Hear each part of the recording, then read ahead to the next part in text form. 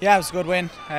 Great to get a win like that going to Europe. Scored some good tries and played some good rugby, I think, overall. Our defence was pretty good. It kept them to 10 points. It was probably discipline slipped a bit at the end. Maybe we let them get a scoring opportunity at the end, but discipline was definitely better than last week, and I think we can improve it again going to Europe next week.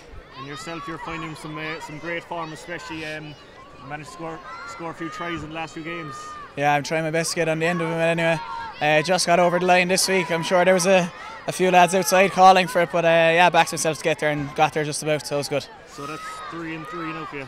3 on the bounce now, yeah, so hopefully another 1 or 2 in the next 2 weeks. And yourself and Sam Arnold really forming a great centre partnership. Yeah, Sammy's into the thick of it now in the last few weeks. He's getting a few starts under the belt and he's really performing well, which is great. And he's young yet, so it's great to have a guy like that coming through the ranks, and he's been very good now the last few weeks, and I'm sure he'll be able to keep that form over the next few weeks as well. And for Johan van Grand's first kind of hands-on involvement with the team this week, how's it been? Yeah, great. Yeah, he's a very knowledgeable coach. He knows his stuff, and obviously a lot of the stuff similar to what we did with Razzie and Jacques, and I'm sure he might make a few small tweaks over the next few weeks going to Europe, but I'd say he's pretty pleased overall.